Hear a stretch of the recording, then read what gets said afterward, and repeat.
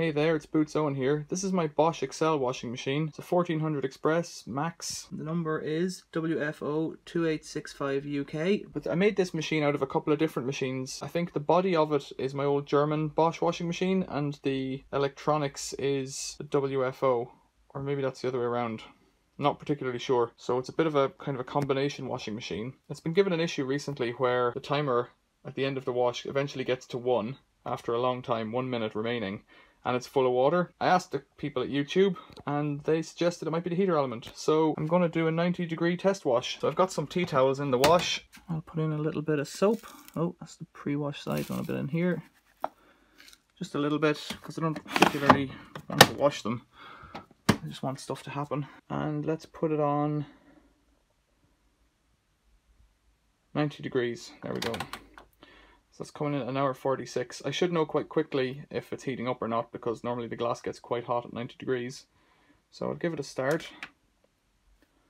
It's gone to wash. Water's coming in.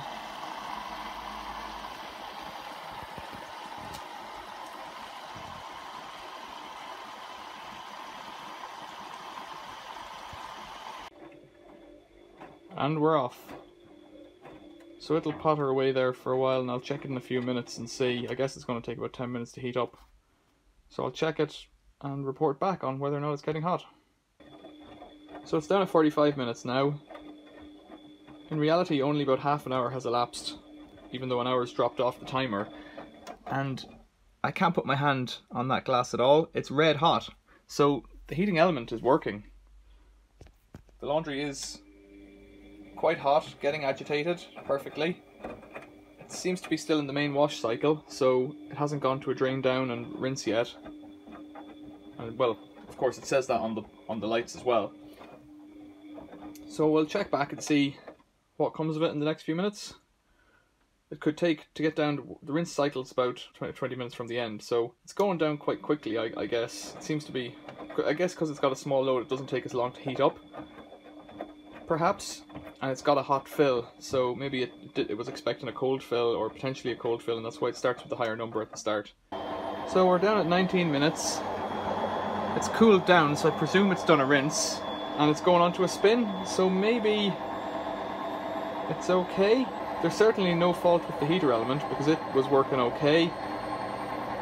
It's gone on to the rinse cycle, which it wasn't doing before.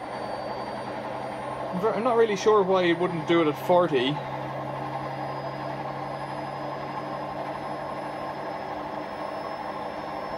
I'm really not sure. We'll see. So I didn't catch the end there, but it's gone down to 0 this time.